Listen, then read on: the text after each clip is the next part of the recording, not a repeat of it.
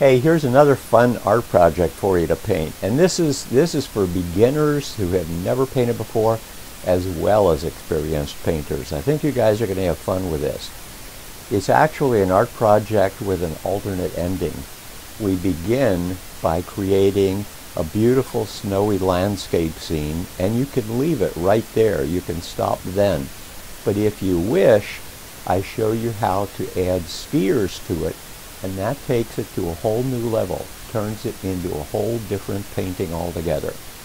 So you can follow along. I show you every brush stroke I take in making this painting, and I actually have a couple of really interesting things to show you along the way too, one of which is how to put figures into a picture like this and do it safely so you don't mess up what you've done before.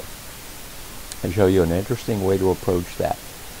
And I also show you some very interesting techniques for how to render snow that's gently wafting across the scene, gently falling across the landscape scene in drifting patterns.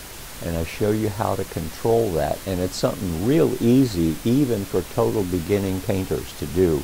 You can do it right away. So if you like this idea, check it out here and take a look at my other videos while you're there too.